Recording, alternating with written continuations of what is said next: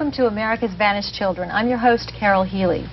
Our show focuses on missing children, and we need your help to provide us with leads that might aid in the recovery of these children.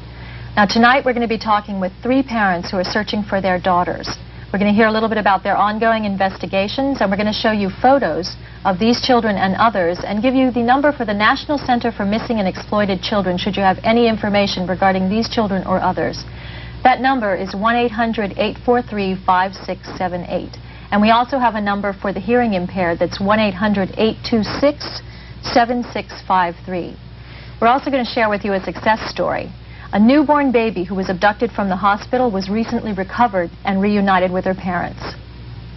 Now, the Justice Department tells us that 359,000 children are abducted every year. We need your help. So stay tuned and watch our show. You might have information that we need. I'm joined now in the studio with Kim Schwartz. She's been searching for her daughter Amber for 4.5 years. Kim, welcome. Hi, thank you for having me on. Now, before we get into the questions I'd like to ask you, I want to show the viewers 2 photos of Amber. One of 4.5 years ago, and one that's been age progressed to her age now, which would be approximately 12.5. But I'd like to go through what she was wearing on that day.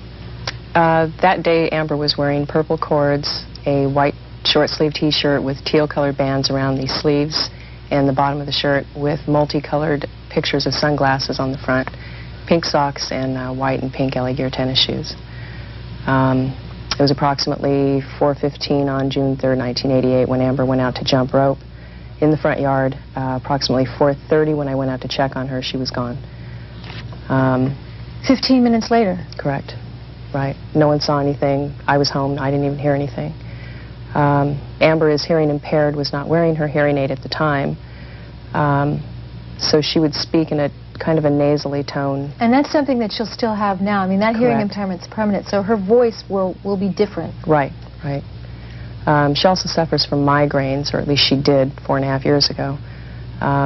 So if she happens to be a child taken into a hospital, you know, with migraines, and happens to be a child with migraines and is hearing impaired, that would sure, you know, be a clue that it could be Amber. Another thing, since it's 4.5 years later and she's grown, in your family, people tend to be pretty tall. So is it pretty likely that she's probably tall now? Right. If you judge by her older brother, who's very tall and thin, and the fact that her father and myself are tall and thin, her father was, chances are Amber would be. Now, you recently started something positive out of all this called the Amber Foundation. Can you tell us something about that? Correct. The Amber Foundation was formed just a few months after Amber was taken. I had the need basically to be very involved in what was happening with my daughter, to deal with stranger cases or unknown and what the sub-issues of what is happening to these children, to enlighten the public as to what is happening, to educate children on how to be safe. What did you do at Amber Day? I know recently Pinole hosted Amber Day. Right. What kind of events? Amber Day is always in August, somewhere very close to Amber's birthday, which is the 19th.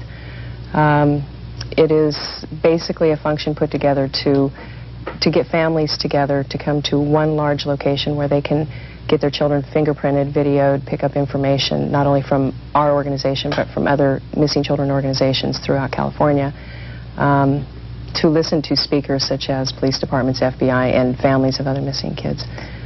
So that you can give advice to other families about how they should not leave their children in cars? Correct. What other kinds of things do people take for granted and do all the time they really shouldn't? Lots of latchkey kids nowadays, so if your child is left at home, they should be instructed not to answer the door. But if somebody phones to say that, you know, you're unavailable, can they take a message? Never say that you're alone. To walk with crowds of kids or, you know, in a group, which in some cases doesn't even help, but at least, you know, you've got more kids there. The chances of your child being stolen are much less than if they were walking alone.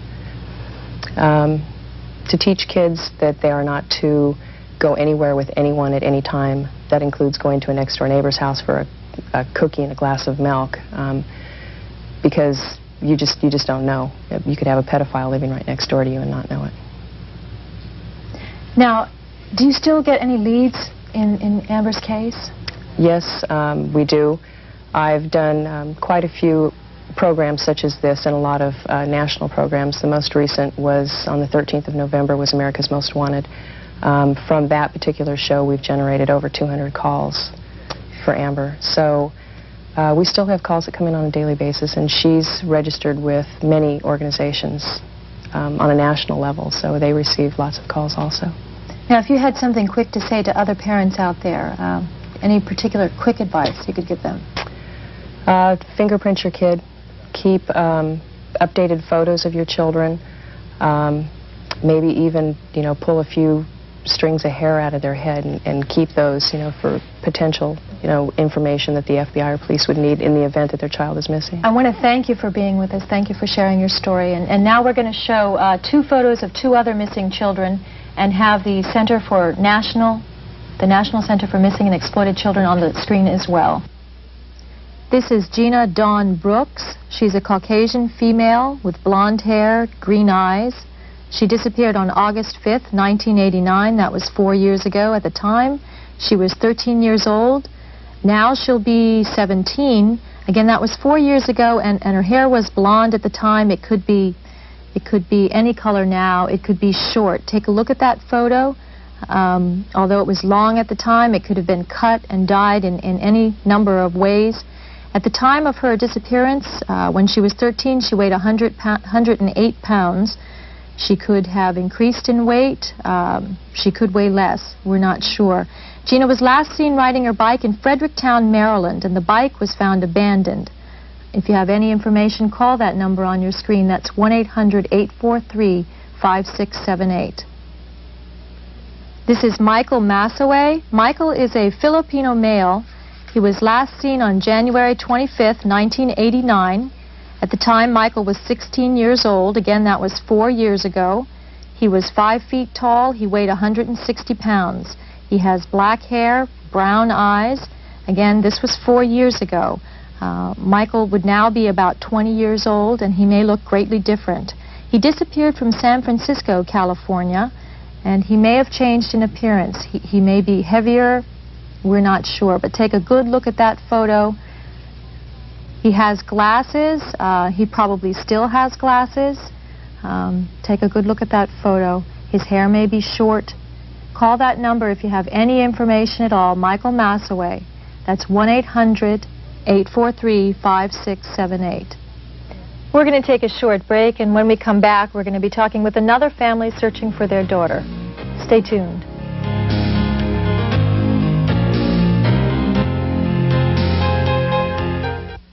Many children, after they are either runaways or kidnapped, must turn or are forced into prostitution. Here are sections from a previous program we did on the subject. Investigations in other cities have shown that boys 13, 14, even younger are coerced into prostitution with threats of physical violence and are sometimes shipped across state lines, shipped to the older adult men who desire young boys for sexual acts. Occasionally, these boys' episodes with their older clients ends in physical violence.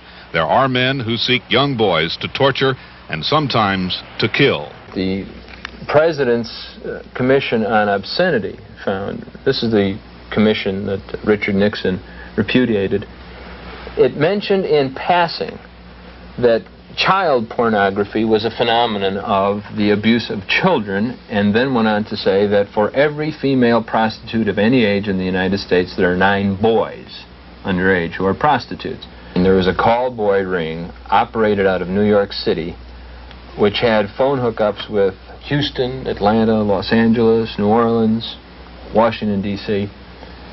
And that call boy ring had a list of 10,000 clients who could call and with a credit card purchase a boy.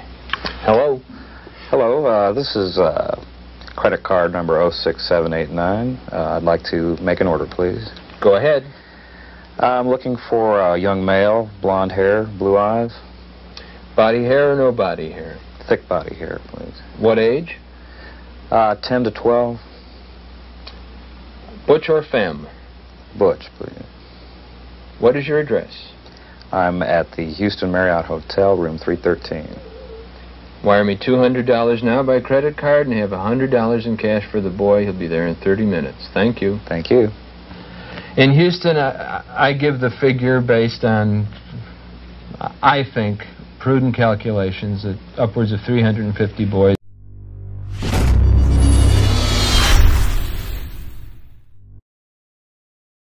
a year are killed deliberately because of this. Many more die of drug overuse, malnutrition, of suicide. The national toll per year is in the thousands. Every year, kids die violently because of this. The kind of individuals involved are down the line, almost in every instance in the cases I've investigated, men who are very powerful, usually very wealthy, and usually administrate control over a large number of people. A 16-year-old boy came to us telling how he'd started as a prostitute at age 12 and now is employed by a large Houston corporation. The corporation pays him from a well-covered slush fund. I'm working right now, like just, with the corporation. And what's that? How's that work?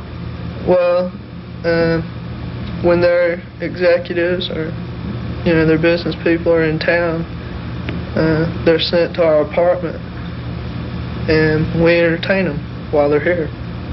Okay, what's that entertainment usually involve? What do they usually demand, or what do they want? Well, it's all kinds of sex and perversions. There's no two alike. I've decided that. Subsequent to the making of this interview, this boy's mutilated body was found. It's closely attached to the major financial, commercial, industrial, educational institutions of our society. It's run by the same people who run those. It's frequented by the same people who occupy management positions in those. It's not the mafia. It's an adjunct of clean business.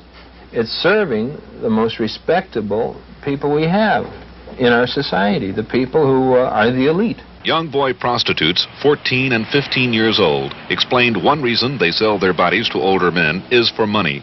For some, especially the runaways, the money means survival. A child and adolescent psychiatrist explained another motivation, as revenge against a father, stepfather, or older man who sexually molested him at an earlier age. The best information I have is that these kids die. They waste away, they kill themselves, somebody kills them. That's it. And we're talking about over half. Over half of the kids who make their living this way for a period don't survive adolescence. Welcome back. Joining us now are Ann and Jim Campbell, searching parents of Amanda Nikki Campbell. Welcome to the show, Ann and Jim. Now, I've got questions for you, but before we get into that, we want to show a photo of Nikki as she was last December 27th when she disappeared. She was 4 years old, about 3 feet tall. She'll be 5.5 now. She was 3 feet 6 inches tall then, 65 pounds. She was wearing a pink jacket, a purple top, purple pants. She had long blonde hair, probably in a ponytail, with bangs. She has a big smile, great big smile, big dimples. Now, her hair may have changed. She may be a different height now, because she's 5.5 now. And they could have cut her hair, colored it. They can change her, in a number of ways. She's grown over a year now. No, she's yes. Now, take me back to that day and tell me a little bit about what happened on December 27th, 1991. I came home from work, finding my 16-year-old at the garage door, telling me that Jim was unable to locate Nikki. I proceeded to go to her friend's house that she was allowed to go to, unable to contact and get a hold of Nikki, and I came back home, meeting Sheila's daddy at my driveway. He said, let's go call the police, and when we got there, my 16-year-old said, Mom, I've already called the police. They immediately came out and did a door-to-door search until 1 in the morning, still unable to locate Amanda. And they came back the next morning and started the search over again at 6 a.m. So they searched for 2 days, door-to-door, asking everybody. They searched actually 3 days. 3 days? They did it Friday evening, Saturday, and Sunday.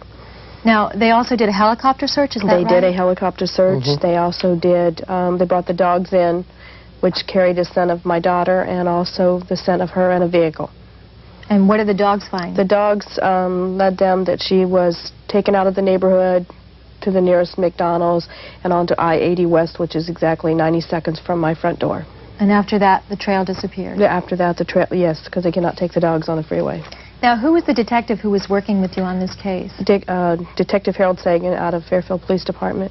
And how do you feel about him? He's been fantastic. He's done a lot of work and research and investigation and continues to work on leads and following up on information that he has on locating Nikki. He's still working on it? Yes. That's good. He knows my daughter as well as I do now. Now, I know you have, what, 3 other boys? I have 3 other boys. And this has, of course, had a great big impact on them. Tell me a little bit about how it's affected your family. We just live one day at a time. We have Matthew, who is Nikki's brother. He is 6 years old, and we have to go on for him. He is very important, and they all say their sister's going to come home. They just don't know when. So this is how you live each day at a time. You got to go on for the rest of your family. That's right. And then I work with Friends of Amanda Campbell, which Kevin Collins set up right after Nikki disappeared. And what we do is we address and stamp envelopes, mailing out her flyer to all the businesses across the United States, and I will continue to do this until the day she's found. Thanks so much for being with us. I have to go now to show you 2 more photos of other missing children, and we'll have the Center for Missing and Exploited Children. That number is going to be on the screen for you. This is Eileen Michelhoff. We have 2 photos of Eileen, one taken approximately when she disappeared, January 30th, 1989. She was 16 at the time. And one as an age-progressed photo. She's about 20 now, and she's probably changed dramatically. Eileen was last seen in Dublin, California on Monday, January 30th, 1989. She was wearing a charcoal gray pullover polo sweater, a horizontally striped pink and gray skirt, black low-top Keds, and carrying a dark blue backpack. Again, she's now 20 years old. She's probably changed a great deal. Eileen is white with brown hair, curly brown hair and brown eyes, and weighed about 115 pounds. She wore braces. This is Jacob Irwin Wetterling. Jacob was abducted at gunpoint on October 22, 1989 from St. Joseph, Minnesota. The abductor was described as a male wearing dark clothing and a mask over his face. Jacob was 13 years old at the time, 5 feet tall, and weighed 75 pounds. He has a slim build, brown hair, blue eyes, a mole on his left cheek, and a scar on his knee. We have an age-progressed photo of Jacob at the age of 15. He'd be approximately 16 now. We're going to take a short break. Now's a good time. If you haven't before, go ahead and get a pencil or a pen. Jot down that number that's on our screen for the National Center for Missing and Exploited Children. Give them a call if you have any information to relate. When we come back, we're going to have a success story. A newborn baby who was abducted from the hospital was recently recovered and reunited with her parents. Stay tuned. We'll be right back.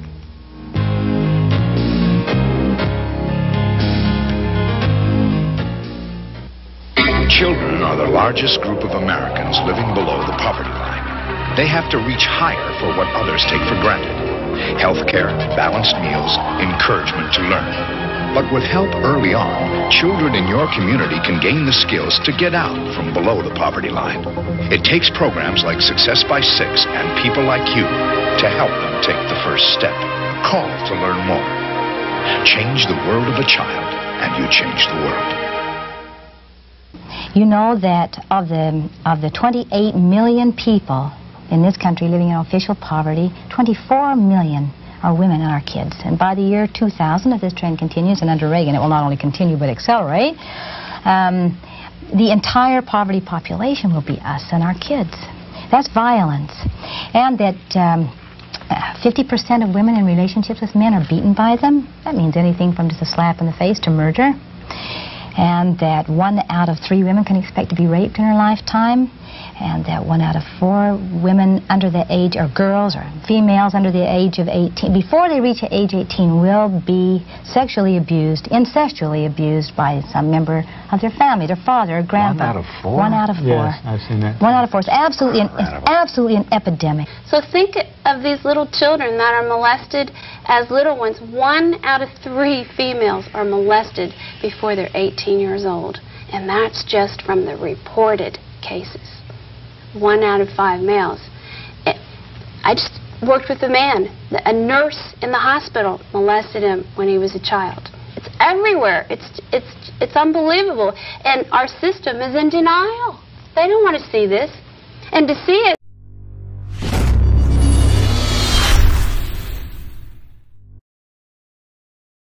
they have to see their own. So you really want to make sure you know who the people are with your children. Right before I came here, a case broke out in Dayton. A teacher in a Catholic school, which scared me because I send my children to private schools, was molesting the kids. This happened right as I'm sitting here. This just broke in Dayton, Ohio. Well, usually we hear about men molesting little girls and little boys. Do women do this? Women do it as well. They really yes, do. They do. It could be a teacher. It could be the coach. It could be the doctor that you go to. On June 12th of 1992, a parent's worst nightmare came true. A newborn baby was abducted from her mother by a woman who posed as an employee for WIC, a county program for women, infants, and children. The woman approached the baby's mother, Jessica Mamini, while she was in a room at a Berkeley hospital and persuaded Jessica to allow her to take baby Carrie out for standard hospital procedures. Hundreds of volunteers helped search for baby Carrie by creating flyers and making the public aware of the abduction. A public plea for the return of their daughter was made by baby Carrie's mother, Jessica, and her father, Cristia Ray Rosales. As the search stretched into weeks and then months, hope for the child's return had begun to fade. But due to public awareness, Carrie was found 3 months later. The abductor, Karen Lee Hughes, was taken into custody, and Carrie's mother was notified that her daughter had been found in healthy condition. With her baby back in her arms, Jessica can once again look forward to motherhood.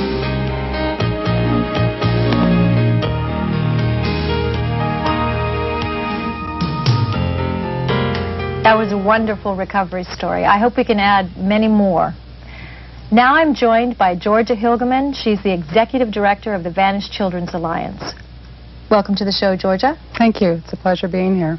Now, the Vanished Children's Alliance was involved in the baby Carrie recovery case. We were involved in the case during the 3 months that baby Carrie was missing. And baby Carrie, I'm happy to say, was located as a result of a tip from a neighbor of the abductor, who was aware that baby Carrie was missing and became suspicious when her neighbor showed up with a child that did not seem to be hers, and the stories were conflicting. So after 1,000 sightings on baby Carrie, there was in fact one tip that led to the happy reunion of mother and child. That's something important for our viewers to keep in mind. I mean, if they see something suspicious, they can do something about it. Absolutely, and we are absolutely in need of the public to participate in assisting the efforts to bring children home. And what would you suggest, if somebody sees something suspicious, who should they call? Vanished Children's Alliance? They should call, number one, their law enforcement agency. They can contact the Vanished Children's Alliance at 1-800-VANISHED. We have a toll-free sighting line, and we will then take that information and get it into the proper hands. Now, baby Carrie's been reunited with her parents, and they're doing well? They're doing real well, and as a matter of fact, a week after the recovery, I was able to hold baby Carrie in my arms at a picnic. So it was the realization that, in fact, all our efforts bring a child home, and that is very rewarding. Now, tell me how you became involved with Vanished Children's Alliance. I became involved because of a personal experience. I had a missing child for 4.5 years, and as a result of that personal experience, after she was located, I became involved in the formation of this organization, which today is a national organization dealing with the prevention, location, and reunification of missing children. One of the things that made you build the Vanished Children's Alliance, there was nothing to help you. There were no organizations that I was aware of in those days, and I was left to my own resources to try to locate my child, and I made a lot of mistakes, and actually sort of graduated from the School of Hard Knocks, and through that, what I learned, I've been able to put into an agency and educate staff and train law enforcement agencies on improved ways of locating children. There are several different categories of missing children. Can you tell me a little bit about that? Yes. The three main categories of missing children are those children that run away from home. The second category are those children that are taken by family members, usually non-custodial parents. And the smallest category, however, perhaps the most endangered, are those children that are taken by non-family members, people who are not related to the children may be known by the children or unknown by the children. Maybe someone in the community, someone walking up and down the street, walking their puppy every day, or a neighbor. That person is known to the child, so that person is not a stranger, but that person could in fact be the person responsible for taking a child away. So one of the things you'd like to do through Vanished Children's Alliance and the other agencies is educate parents and their children about what a stranger is, what an acquaintance is. Exactly. All types of safety information is important to be known by community members and the public at large. One of the things I wanted to find out is what people in the community can look for. What kinds of things can they be alerted to that might be amiss, that might tell them that something needs to be investigated here?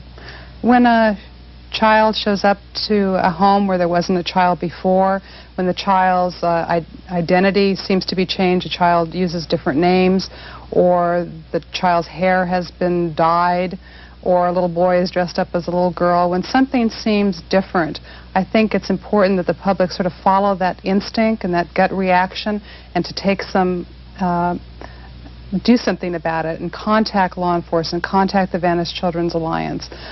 Just don't forget about it, because it could mean the difference between a child remaining missing and a child coming home. If you had advice to give to parents, just a little capsule to tell parents, give me just a few seconds. I would say develop communication with your child so there is an open flow of communication. Do not leave young children unattended, and listen to your children. Listen to them, because they may be giving you messages about what's occurring in the community. Thank you, Georgia. Thank you. We have two more children that we'd like to show you on our screen. We'll show you their photos and give you the center for the National Center for Missing and Exploited Children. Thank you. This is Jennifer Nicole Patterson. Jennifer was last seen in Spring Lake, North Carolina on June 23, 1991. She's a white female, approximately 9 years old, 4 feet 5 inches tall, weighing about 60 pounds. Her hair and eyes are brown. She has a freckle on the end of her nose and a small scar on her right temple and a scar between her eyes. This is Charles Arlen Henderson, last seen on July 25, 1991 in Moscow Mills, Missouri. Charles is 4 feet 6 inches tall and weighs approximately 75 pounds. He has blonde hair and blue eyes. He was 11 years old at the time of his disappearance. He has a slender build, a light complexion. He was last seen wearing a camouflage T-shirt with camouflage pants. His hair was cut in a crew cut. If you have any information, call the number on your screen. Any information we can get from you is, of course, very important. But equally important is prevention. So here's Ben with some safety tips for your family to prevent child abductions. My name is Ben, and welcome to Safety Tips. I hope you practice these safety tips because you're going to need to know them. Number 1, my family uses a secret code word. If anybody comes to pick me up at school and they don't know the secret code word, then I don't go with them, even if I know them. Number 2, my parents tell me to use the buddy system and walk and play in groups because there's safety in numbers. Number 3, my parents said if an adult tells me a secret, then I can tell them, because they're my friends. Number 4, my parents say that if a guy comes up to you, or a lady comes up to you, and says they're a police officer, then they've got to have a badge, a uniform, and a police car. Number 5, my parents taught me the 3 rules if I ever get in a dangerous situation. Number 1, I can say no. Number 2, I can run away screaming help. Number 3, I'll tell a trusted adult. Number 6, when I'm home alone, I keep the doors and windows locked. Thank you, and practice these safety tips, please. Thanks for watching our show tonight. I hope we've given you a whole new awareness of the issue of missing children. Again, call that number on our screen. That's the 1-800 number for the National Center for Missing and Exploited Children. The information you might have doesn't have to be limited to children that we've featured tonight. If you have information regarding any missing children at all, please give us a call. Thanks again for watching. I'm your host, Carol Healy, and I'll see you next time.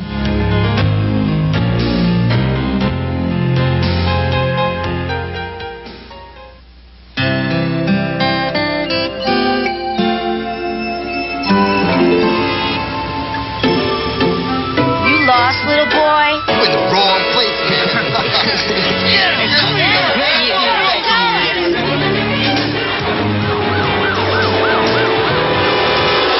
To Victor, this isn't just a drawing, it's a cry for help. Listen to the children. Learn to protect them from drugs and violence. Call now and take a bite out of crime.